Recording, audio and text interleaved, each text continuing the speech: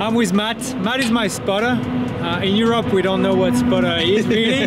So I guess you can, tell us what you do and what are the details and how the relationship works.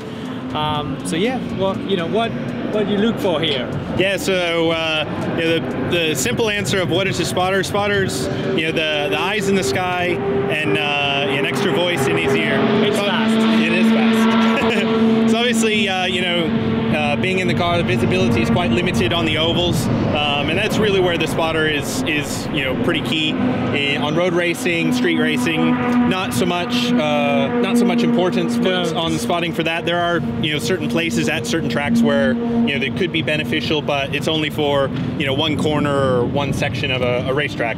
Whereas on the oval, we're basically talking to you and working you through traffic and everything all the way around the racetrack.